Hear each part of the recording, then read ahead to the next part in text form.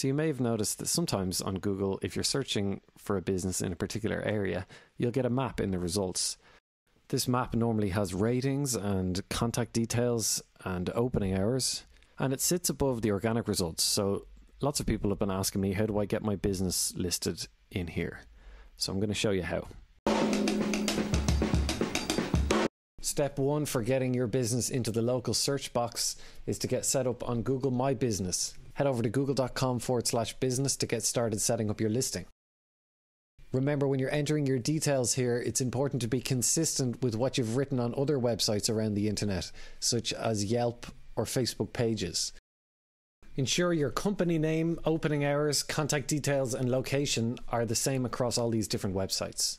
Once you're finished entering in the details for your listing, Google will want to verify your business location, so they'll send out a postcard to your address with a confirmation code on it. Now, you may have noticed that the businesses that come up in the top positions in the Google search results are the ones with the most reviews. Building up a lot of great reviews is a great way to convince Google that you're a trustworthy company and they should send people your way. If you'd like me to work on your website, you can send me a message at dunica@focalize.ie.